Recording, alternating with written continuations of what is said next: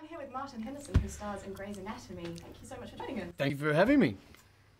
How did you get involved in the show? Well, there's a bit of a backstory. I did a pilot about 8 years ago with for Shonda Rhimes called Inside the Box, which was a show about, it's kind of like Grey's Anatomy set in the journalism world of Washington, D.C. And that didn't get picked up. And then a couple of years after that, I did a short-lived show called Off the Map for her. She executive produced, she didn't write it. And so about a year ago, I got a call from her office saying she'd like to meet me, and I went in and met her and her producer partner, and they talked about a couple of things, but we talked about Grey's Anatomy and being a new doctor, and I was very excited and went away and thought about it for a little while and decided it would be a fun thing to do. And although I had no idea, I called her up and I said, look, I'm pretty sure I'm going to say yes to the offer, so thank you, but you never mentioned who my character is. And she said, well, we don't know. And I said, well, what do you mean? Who am I going to be playing? I mean, I could be there for a few years. Like, what do you want me to do? And she said, well, we'll figure that out.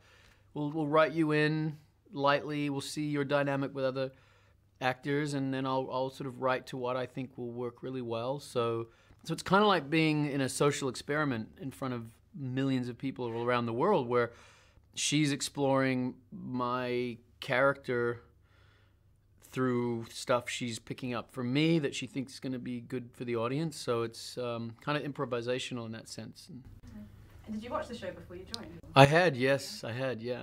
So that helped you make the decision? It did. I wasn't as familiar with it recently. I'd watched some older stuff, and I don't really watch a lot of TV.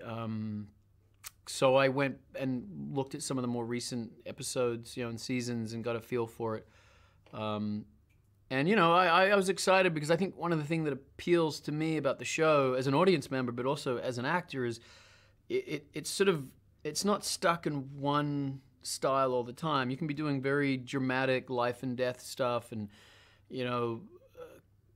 the dramatic relationship stuff, and then there's a lightness as well, and there's almost like there's a goofy comedic element, and I kind of like that the show goes to all those areas, because as a performer, especially when you're signing on for a long time on a show, one thing that's off-putting for me is just having to do the same thing every day. And I think what's unique about the show is it can be very dramatic and very heartfelt, but it can also be very light and fun. So I'm hoping with Riggs's character I get to do a lot of that. And how long have you signed on for?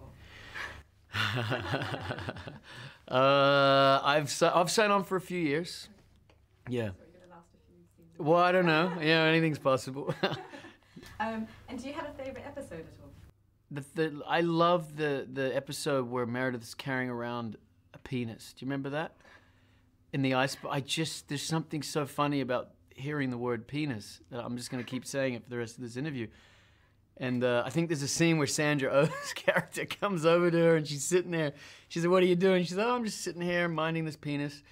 And I don't know. I just thought that was very funny. It appeals to my 12-year-old sense of humor anyway.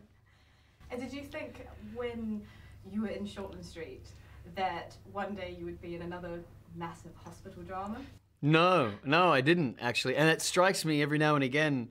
I'll be on set on Grey's Anatomy, and but in between takes, if I'm having trouble with the scene, if it's not going the way I want, I tend to walk away and find a dark corner on the edge of the set and just go over the scene and try to figure out how to play it. And it struck me the other day. I was standing there in sort of the side of the set where all the big lights are stored, and I was like, wow, I'm doing the same thing I was doing 20 something years ago, but now it's just on the other side of the Pacific, and it's kind of odd, but